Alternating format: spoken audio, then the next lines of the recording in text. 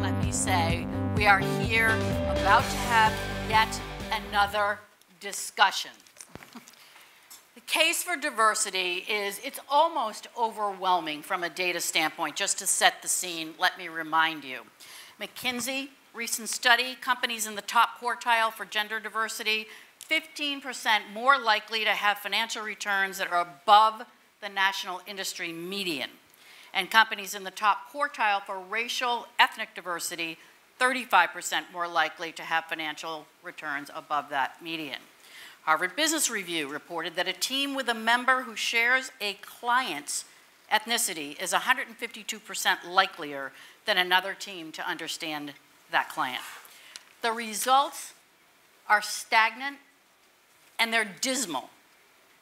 4.2% of the S&P 500 CEOs are female, 1% of Fortune 500 CEOs are African American, and the top 200 companies in the S&P 500 with at least one minority director decreased from 90% in 2005 to 86% in 2015. We have a problem still.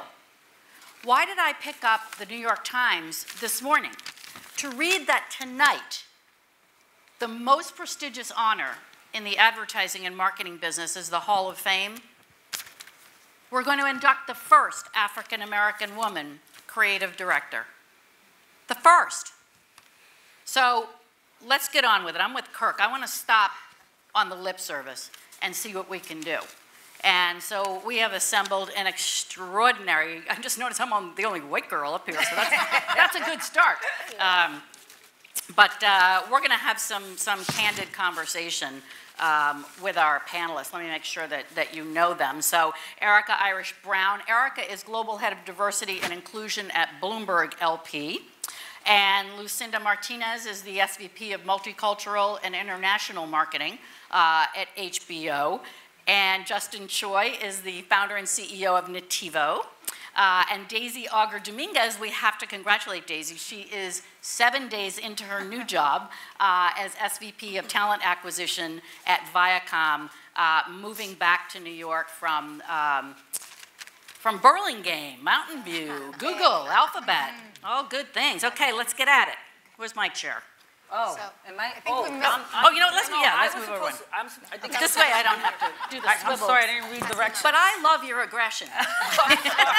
I have to say. Okay. Got it. Okay. So we haven't made much progress. A couple of data points about some of the regression that we've experienced. Let's just get at it. Why haven't we moved the needle? Daisy, it's yours. Because, because this is what I tell leaders. I'm day 7 at Viacom, and prior to Viacom, I was at Google, which is why I'm moving back from the Bay Area. And my answer to leaders is because we lack the courage to do what we need to do organizationally. The business case has been made. Over and over again. We don't need to sit down in front of a leader and explain why diversity of thought, experience, and background, and your talent, and your practices, and your processes is important. However, most organizations are still stuck in the traditional models of what talent looks like, what it behaves like, and how we select and prepare and develop and advance talent in organizations. So courage, that's a very interesting thought. Let's hold that for a minute. Is that the way that you would also answer? Is it courage? I agree it's courage, but I also think it's how people make decisions, right? So to Daisy's point, what a leader looks like. People hire in their image. Leadership is a very Western concept for many companies, right? So they don't see leadership under different lenses.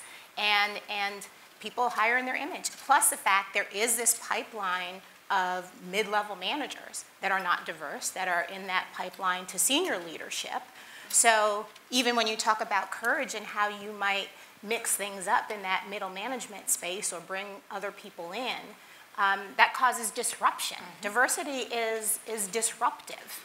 And a lot of people resist disruption, even when they know it's the right thing to do and value disruption and innovation, it's still difficult to execute against. It's kind of interesting, though, because could you possibly name a time, even historically, where every industry you could possibly think of is experiencing disruption. And to not accept it or be involved with it, it seems a little. I also think it's, I also like to think courage, all that is true, but there's also a suspension of business logic that I find incredibly mind-boggling. Because if you approached any part of your business and you looked at it and you try to solve a problem, and you looked at your audience, you looked at where your growth needs to come from, you look at where you've sort of tapped out, and you analyzed, and then you said, this is where I need to grow, that, if you look at it from a business standpoint, that diversity, diverse mindset, diversity in the people that are working, diverse audiences and targeting, is the most logical thing to do from a business standpoint. So I still find it astounding that there's a suspension of business logic when it comes to diversity. And now I'm kind of looking at it with amusement because I think it's great. To me, that's a competitive advantage because before everybody wakes up, we're going to be doing really well. So I'm looking at it like, you know what? Keep sleeping. Yeah, there you go. And we're gonna get back to that. Sigue durmiendo de ese lado. Sorry, I saw somebody that speaks the language. Hola, Stephen. Meet this a bilingual panel now. Now it's now we're real. going to go Spanglish. Yeah, there you go. There you go. So, Erika, you lead the diversity efforts at Bloomberg from a global standpoint. Can you talk about some of the things that your company has done to move the needle? Is it a process situation? How has Bloomberg moved the needle? Because you have, and I think we need to acknowledge that even though the numbers at large don't look like we've moved the needle, there are certainly leadership companies who have, and you certainly are one of them. Can you talk a little bit about the efforts inside the company? Sure. Well, one of the things that we've done is make it a business initiative. So it's not just HR driven. Mm-hmm. Every business leader has their own diversity inclusion business plan, and they focus on recruit, retain, develop. And we've also asked them to think outside the box. So what's your creative idea, right? What's different from the day-to-day blocking and tackling, and how do you address it that's unique to your aspect of our business? We have several different businesses at Bloomberg between news and media and software engineering. Well, you have how many employees globally? We have nearly 20,000 employees globally. Yeah. So, and it is very global. 40% of those employees are outside of the US. So even how we define diversity is very broad, and we tackle different issues. You know, we have a global strategy, and then we attack it locally and put that local lens on it by region. But the business plans are developed by the business head presents it to our chairman, and every 6 months checks in and gives a progress report on how they're tracking against their goals that they've set for themselves. So it's their goals. It's not our goals. It's not imposed. Nobody's being mandated to do things, but create a plan and stick to it. So, does meeting those goals, is that wrapped into the compensation program?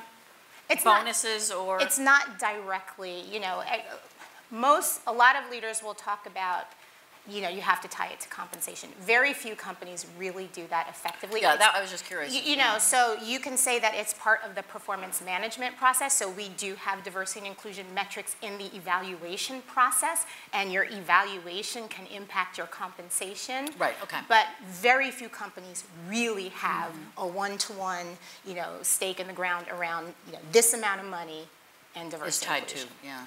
So Daisy, I think 7 days in at Viacom, you probably can't talk too much about results, et cetera. So we'll toggle back and forth between Google and your current role. But are the kinds of things that Erika just described, were those very common also at Alphabet, at Google? It was, you know, and the tech industry is also, it's a nascent industry, and in diversity and inclusion, very early stages. So, you know, we used to joke that, you know, Google's a bit of a teenager and still figuring its way, especially in the diversity and inclusion space. I think what Google did and what the tech industry has really put a stake in the ground is around transparency of data. And so in 2014, Google was the first company to release our diversity numbers. And since then, almost every company in the Bay and beyond has started doing the same thing. And what that does is that it lends a level of transparency and accountability towards the work, not as much on, you know, not just externally, but also internally. The demand that you get from employees when they see that data, quite frankly, that was the biggest pull for us. Employees constantly coming to us and saying, well, we know, you know, we know these are the numbers, what can we do to advance it? But even within that, this year, because I know you wanted to get some tactical examples of what we've done. This year, one of the initiatives that we put in place, which I think has the potential to be the most groundbreaking, is that we started presenting the data differently. And so traditionally in most companies, and for a lot of legal reasons, we're concerned about how we present demographic data. This year we presented our survey data. Instead of this is the experience of Black employees and the other, we actually set it across all employees in every ethnic group. Because in tech in particular, diversity for some reason is only Black and Hispanic. Nobody talks about Well, you know what's Asian. fascinating? I was doing a dinner, we just started a board practice that focuses on diversity, and it was so interesting. I started talking about people of Indian descent, and they said in the Valley they're not considered diverse. No. Because demographically they are part of the majority employees. So it's a bit topsy-turvy, and I've worked in media and finance, and this is the first time where we're talking about diversity in a very unilateral, very Black, Hispanic, and female. So what we did with the representation is that we identified key questions in the survey that were particularly jarring, and basically just did a line. And what we found consistently across the board was that white and Asian males were on the far right. They were doing great. They're loving life. At Google, life is fantastic. On the far end, you start Black females are actually doing worse, and this is consistent across many industries. Then Black males, then Latinas and Latinos, and my Latino brothers and sisters, we tend to have sort of conflict with how we respond to surveys. So we tend to sound like we're okay and happy, but not quite. So a lot of research has to go into that analysis. But what that did was that not only did we share that across the entire company, but we did then different groups throughout the organization when we brought in cross-sectional groups. So in the past, usually when you share this data, you bring in the employees of color and you tell them how bad life is for them. Well, what we did was actually we're going to tell everybody how life is representing and how we're all experiencing the workforce. And what came out of this were real aha moments of white employees and Asian employees feeling the sense of, wait a second, I'm doing okay. How come my colleague that's next to me is struggling so much? And also within the Asian community, the first time that we started seeing a disaggregation of experience and going like, you all think we're okay because we're numerically a majority, but we're still facing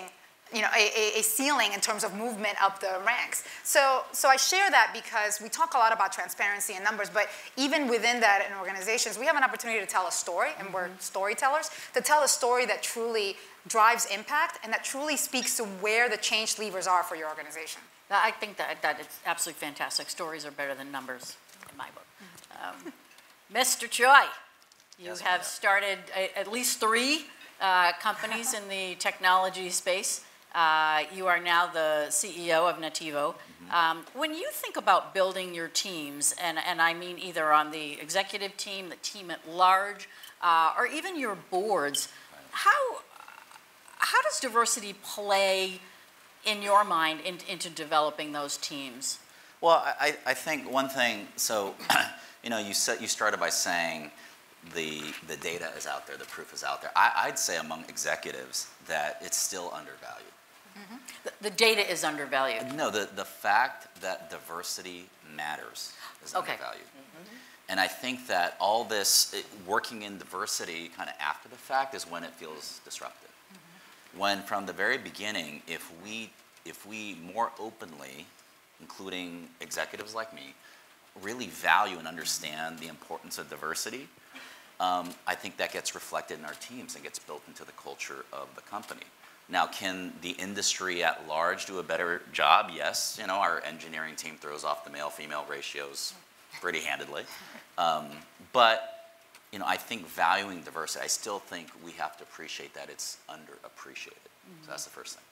Well, I think, but that was also, to your point, Erika, is that we hire people in our own image, and therefore it is undervalued for sure. I mean, luckily for me, I don't, it's not that if I hired in my own image, I might run out of candidates pretty quickly. Oh, you don't think men can do a good job in your company? Somehow they've survived. They've done okay. But I saw pretty quickly early on, I think if you're very open-minded and really look at things the way they transpire, you see how differing opinions, you can't make a good decision without different perspectives. 1000%. And at the executive level, then you could maybe avoid things like tone-deaf commercials that damage your brand because you didn't have the right makeup of people look at the creative or be a part of the process. So, you know, really for me, building the companies, I saw very early on that having a diverse pool of perspectives to draw from was a key to success, a major key to success. So, you know, I'm sorry, could I add? Go. In my last role at Google, I was working with the alphabet companies. And that was exactly the message that we gave to all. And these are essentially all small startups. And the first question that many leaders would ask me is, well, how does Google do it? And I would say to them, stop. We don't want to do it how Google did it because Google made a lot of mistakes. And we're basically going back and fixing a lot of things. You get to shape the culture and you get to shape who this organization is going to be with your first 50 hires. So really what we're going to think about instituting diversity and inclusion without it having to be a standalone practice, without it having to be, you don't have to hire a chief diversity officer, your budget is too small to even think about that, is how do we start integrating this from the early onset so that, to your point, the belief in this as a business driver is early on, and you're not having to go back and redress mistakes, and you're not going back to reshift the culture because your culture is already embedded with a diversity and inclusion lens. Right, and the only other thing I'd say when you talk about that decision making, there is discourse when you have diversity, right? And a lot of people don't like that discourse. Well, because it's uncomfortable. And, right, it's uncomfortable, and diverse teams are absolutely harder to manage. Yes. So, you know, so that's the other Can you thing. talk about that a little bit? I think that's a really important point. Yeah, you know, because you have that discourse, because you have the different approaches and different opinions and different lenses to place on the decision-making process, it can be tough to reconcile all of those different views and to manage a team effectively. So then it also comes down to leadership, right? Because if you're not a leader that can lead across difference and be inclusive and help facilitate that decision-making process, actually the team could actually break down just the same. So diverse teams are harder to manage, and I think it's important to put that out there. But they are much higher performing if you manage them effectively. That's right. So, you know, that's the other thing that I think is really important. But it comes down to leadership. And a lot of leaders do not lead, you know, and a lot of leaders do not invest in their people and the performance of their team. And that's something that, you know, I'm trying to make sure that we encourage at Bloomberg, that leaders really lead and bring out the best of all their people, which does not mean treating everybody the same. Well, and I think that's an absolutely critical point. It's not about treating everybody the same, particularly when people are paid on performance, et cetera. It's giving everyone the opportunity to perform, is sort of the way that I look at it. But, you know, this is, it's so true of boards also. The lack of diversity on boards, it is absolutely, I mean, my head is full of those facts. And again, the data supporting the importance of diversity on boards has to do with the discussion. And the discussion, you know, forgive me, but a bunch of, you know, white men over 65 sitting around talking about, you know, the fate of a company in a world that knows nothing except disruption right now. I've sat on a couple of those boards, and it is absolutely remarkable. It is absolutely remarkable. And, you know, if a fish thinks from the head, then board leadership is it's a major, major issue. Justin, because you have the opportunity to invent cultures and invent boards, and I don't know whether this is true because, you know, you're much more in an entrepreneurial world where your board members, at least to begin, first 4, 5, 6, 7 years are usually your finance guys, your VCs, et cetera. Have you observed some of these things on boards? Do you think about that a lot as you put companies together? Who's on that board and what it means? You know, we are getting to the size where we're starting to have to think about those things, really. So to your point, you know, the early investors largely dictate who's on the board, and you guys could probably guess the makeup of Silicon Valley investors, and you'd be 100% correct. Yeah, they don't wear the great heels that are on this. Our shoe game in our board meeting. But we're having to look at that, and really we approach it first from definitely diversity of thought, but also we're not quite at perhaps this size yet, but I think it's incumbent upon Silicon Valley boards and investors to realize that as companies grow and they're no longer startups, that these conversations, these perspectives become more and more important. You look at some of the most successful startups out there and the challenges they're facing now, Right. because they didn't value diversity, because they didn't seek this out early. I think that if I'm on that board, the lesson here is that, hey, as these companies progress, I just can't be looking at numbers and making sure everything goes up and to the right. I have to be thinking about, hey, what do we represent as we grow as a company? There you What go. kind of diversity do we have to have? So I think that's a transition, but I think that's now becoming clear to Silicon Valley that that's the kind of thing that you really have to be mindful of as you grow as a business. Well, I hope so. Lucy, you have done some amazing investment at HBO in diversity of programming, and thank you very much, by the way, for Big Little Lies. If you didn't see it, Oh, wasn't that great? incredible. Yes. And Night of was also, I loved that one. Insecure, Confirmation, so many great shows. Who's behind that thinking there? What has it done to the business? I think you have been very, very careful to measure results in a number of different ways. Can you talk about HBO's programming? Yeah, so the first thing is that at HBO, the brand, right, and what it stands for, and the business model sort of dictates sort of the kind of things we put on air and then how we market it and then how we bring it to market. So we're a premium network. You got to pay extra. You now have bills that exceed $200, right, a month, and we don't know how that happened, right? So, and because HBO is a driver of these packages, they tend to package us in very expensive sort of packaging because Bundles. they know it drives, and bundles because they know it drives sales.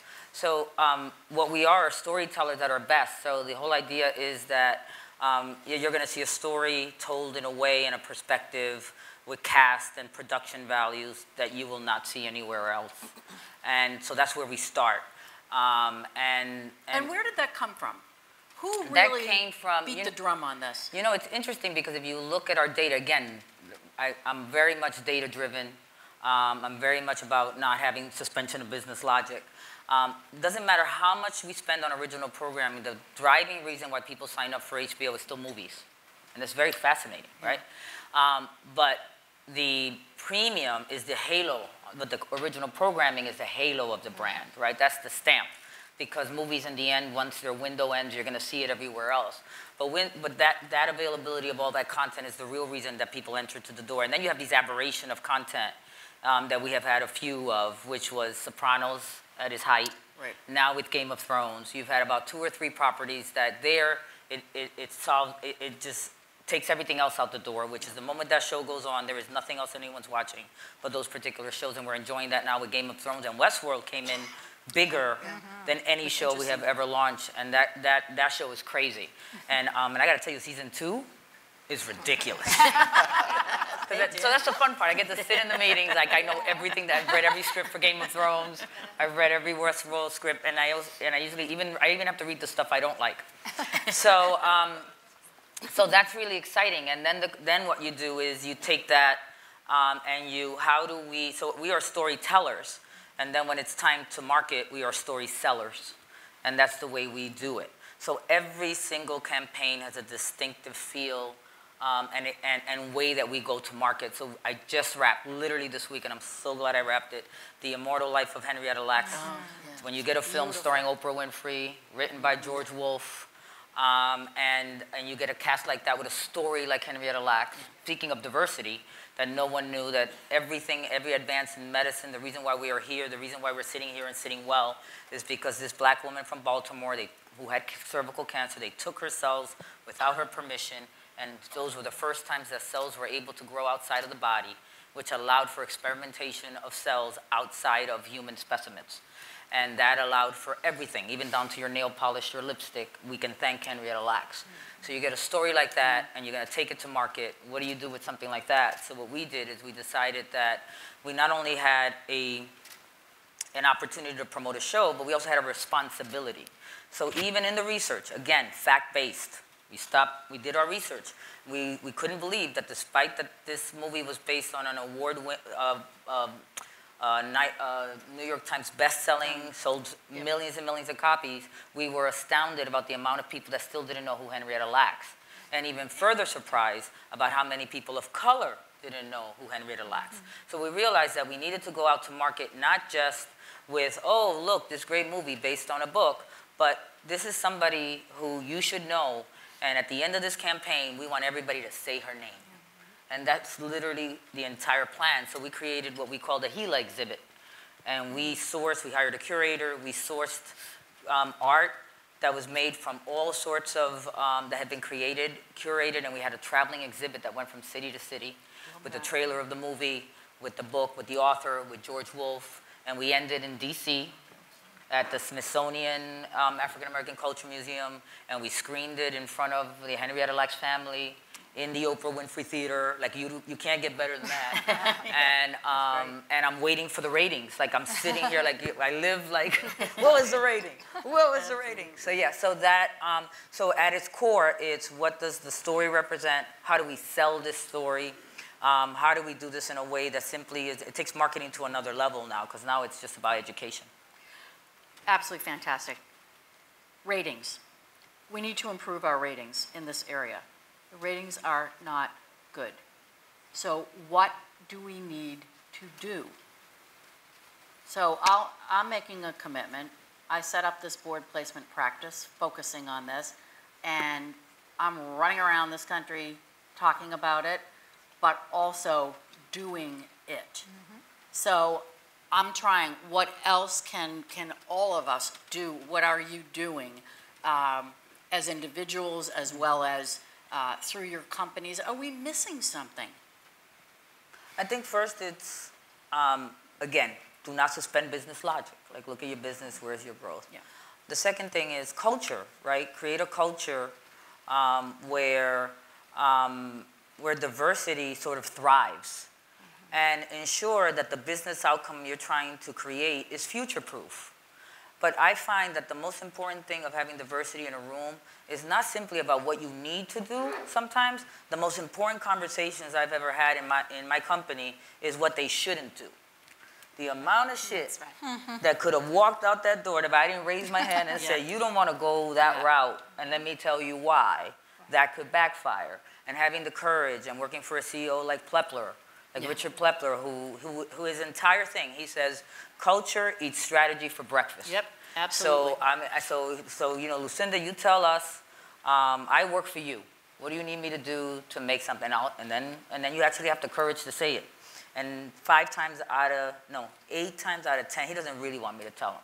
Yeah. So I just wait for the other 2 times. Right. Yeah. You got to know that timing when he's ready. What else should we all be doing? Well, one of the things we're doing at Bloomberg that I think could be of interest here is we're trying to make sure when it comes to our news and media that we have diverse voices. So, you know, when you think about the number of, you know, white male voices that are sources for story, sources for information, sources of opinions, you don't get the diversity of opinion and the perspective that comes with that diversity. So if you really want to report news a certain way, well, you need female voices.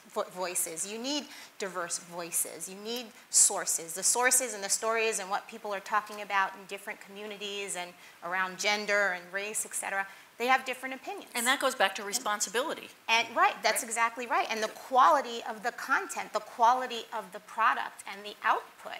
So we've taken that very seriously. And actually in Asia, we created a tool where we can really measure it. So in October, we were quoting men 14 times to every 1 female quote. And now we've cut that in half or increased women by, you know, 100% basically. So, and when we look at, you know, what are the hits on our news, you know, most of our content is driven through our 325,000 terminal users in the financial services markets. But when we look at how that content is performing and how it's transformed and even the diversity of the topics, all under the business umbrella. So we're still talking about corporate business news. Imperatives, absolutely. That's right. But, you know, with different topics and different angles. And we've seen that improvement. And we've been able to measure it. Very specifically, we've worked on it in Asia because we have a strong tool there. And we're going to roll it out globally. Any other thoughts on what we should be doing?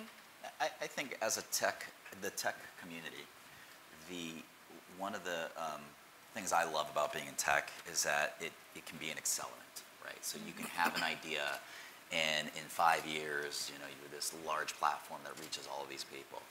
And I think that in a lot of ways, that's also a career accelerant for anyone who's part of that early team. And I think what I'm seeing more of, and I'm excited about, is more female founders and more diversity in people getting funded. Because one of the things in Silicon Valley that you heard a lot of was pattern matching, pattern recognition, which is another word for stereotyping. And as you fund more of those entrepreneurs and they find success, then you have more candidates for boards and people who kind of just accelerate right past the corporate culture and really showcase their capabilities on a wider stage. So I'm really excited about getting more diversity of company founders funded. That's and you can also leverage technology for diversity as well, right? So, so actually through Bloomberg Beta, we invested in a company that actually is creating blind resumes for our hiring managers to evaluate for open positions. So we've been trying to leverage technology to take some of the human element and unconscious bias that exists out of the hiring process. I know we didn't even get to. But I know I had 8 million. We could stay here for hours. Are you guys busy this afternoon? We could talk about this forever. I was actually going to mention the unconscious bias piece. I think that whether you're an individual contributor or a leader, you all can do something. And it really is also acknowledging that this requires will and skill. And so the will piece is acknowledging that you're going to do something that is looking around the room, looking around your teams, looking around the organizations, and being able to acknowledge, have the courage, being able to speak up when you recognize that there are voices that are being missed from a campaign, from a story, from an idea. But then the skill piece is where this unconscious bias piece comes in. My last training at Google was actually with the X team. And X is really, I used to also work at Disney, so I used to call X the Imagineers of Google. It really is where like all of the great creation comes in. And these are some of the most brilliant minds. I mean, talk about they are rocket scientists. And yet, in their day-to-day, the unconscious bias that came into everything that they did was limiting their ability to actually be the team that they wanted to be, and eventually will be the distractor and the limitation from them to create the next innovative idea.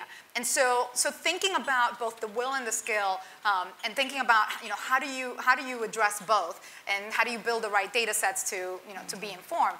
But I think the last piece that we were really stressing at Google, mostly from the leadership lens and mostly from the white male technology leadership lens at Google, was around lending your privilege. And this is an expression that's sort of taking form now, and folks are using it more commonly, but is acknowledging that, again, no matter who you are in your organization, unless you're a very junior person of color, you've got some privilege that you can lend to folks. And that means creating space for someone to speak that hasn't been allowed to speak. That means speaking up for someone who isn't in the room and should be. And that means acknowledging the voices that are absent and are missing. And so we were spending a lot of time in encouraging and building that skill for leaders to really lend their privilege in a way to truly harness the talent that are in organizations. And we forget it. I mean, we have tremendous privilege. And one of the things that I do when I go to team meetings is that I'm usually late going to team meetings, and my team would always leave the front of the table open for me, and I would purposely sort of go in and move the table around. I was like, I don't need to sit at the head of the table. I'm like everybody else here. Yes, fundamentally, at the end of the day, the decisions that I make are the ones that we're going to decide, but we're going to do this collectively. And it's shifting that mindset so that folks start thinking differently, and decisioning happens differently when you do that. Wow, we could go on and on and on, but I am so grateful to have all of you here for this discussion. I hope once again that we have showed in a small way how very important it is for all the right reasons. And if that's not clear, it is all about a business imperative. It's good for business and it's smart for business. So besides the multicultural, well, I'm speaking being a Latina and being a female, I wanted to know also... We have 2 Latinas on the panel. Oh, yeah. I want to know your opinion on the wage gap also, because I think we haven't talked about this, and I think it's very important for, I guess, everybody in the room, not just for the females, but I guess all these men are going to have daughters one day, and they want to know all this. Let's hope we solve it by then, though. So I want to know your perspective, being the leaders, on this discussion. You're not mic'd, so I'm gonna. Wage, compensation gap. I mean, I was going to say, oh. I'll just start, right? Because I can tell you some of the work that companies are doing around it, right? And some of it is voluntary, and some of it, frankly, they're being asked to. So if you're a company based in the UK, right, you've been told you have to report this data now. But a lot of companies are taking a look at it. So they're doing the analysis, they're looking at it across job codes, et cetera, and trying to address it. And there have even been stories in the news about the cost of closing that wage gap, which is typically not insignificant. So, I mean, does it exist? Absolutely. And even if you want to break it down even more so than just gender, male versus female, but if you want to get into Latinas, African American women, then you see even greater disparity very often, right? So, and then, you have to slice and dice it based on the industry, what the roles are, what the level of education is. But does it exist? Absolutely. Do I think people like myself are doing the analysis and trying to make sure it doesn't exist at their companies? I think that as well. And then personally, what I do, why not? Tell her, right? I hire the law firm that represents the white guys in my company. So I make sure I get their money. You got to check. So not everybody can hire the lawyers. So I was going to give the practical because, like Erika mentioned, and again, if you've read the news, I come from Google, so we won't talk about that. But I do know the analysis that went into to the work and the effort, the tremendous efforts that went into equalizing wages across the organization. The challenge is that we carry legacy of salaries and compensation. And so what you can do individually is make sure that you're not being measured by your last salary, but what the role that you're applying for, getting promoted into, moving into, what the market demands for that role. And that's hard, and it's really hard. Listen, I just took a new job, and I'm taking a job in talent acquisition, and I ended up hiring my own lawyer because I was like, I didn't want to negotiate with my future boss because it's uncomfortable. But here's the thing, if you don't do it, you're talking about the lack of wealth accumulation for yourself and your family in the future. So if that helps, at least that's what I think about my daughter and her college degree and what I need to do. So for all of you, any role that you go into, don't be mindful of, and when you're hiring, and when you're thinking of positions, it's not about what the person was making before, it's about what the current job demands. Other question, yep, please. So I'm just a white Jewish guy from New York. And how does it feel to be potentially an endangered species? It's fine. Work hard, play hard, and that's all that matters. But something that I've done is, when I interview someone, I'll come around the other side of the desk so we can be equals. I'm not out to play an authoritative figure to someone, even colleagues. I think that sets a balance that is appropriate, that I'm not out to prove anything, and I want to have that kind of personal communication with anybody that I hire. Great. I do a lot of hiring for the company that I represent. And one thing that I do is when I'm looking at information that's coming from headhunters, I take away the amount of salary and performance that person was getting prior, because I don't give a crap, because whomever I'm hiring is getting the same amount of money that job demands. And that's it. And when I was hired by this company, and I'm C-level, so there are not many in the tech world, I got more money than a man would have gotten in this position because I demanded it. And that's it. And we should be colorblind, we should be race blind, ethnicity blind, sexually blind, but that's going to age out because the people that are growing up are smarter than us. And they see things differently than we do. But it's really, we can't just talk. You've got to, as hiring managers, as people of decision-making ability, you have to just do it and say, this is the world now, and we have to represent it properly inside our own business. So you've said so many key things. I want to say, a couple of things. So even the legislative environment is changing, right? So there is legislation that says that now you can't ask, in New York, you can't ask for salary history. So that is something that's evolving real time. The other thing I would say, and I know exactly what you mean, but even when you talk about race blind, color blind, sexual orientation blind, actually, for me and what I do, I want you to see it and value it, right? So I know exactly what you mean. So I don't I don't mistake it at all. But, you know, what I do want to say to this room is really, you know, when you shift the paradigm and you value that difference and see what it brings to the culture of the company, what perspectives it brings and what it offers, that's really when you also can assign appropriate value for that individual, the role they play at your company, and et cetera. Great. We'll take one more. I have two Jeans to choose from. Hang on. Jean and then Jean. Two more. Hi, I'm Jean Howling with Tremor Video. One thing I'm really proud of at our company is we have phenomenal diversity statistics. But one thing I'm struggling with is I want to bring people from outside my company into my company and take people from my company outside of my company to learn more with external mentorship or networking groups or things like that that help grow that middle layer to have greater strength and bring up the whole entire industry. Do you have recommendations of groups that I should be looking into, becoming a member of, or bringing into my company?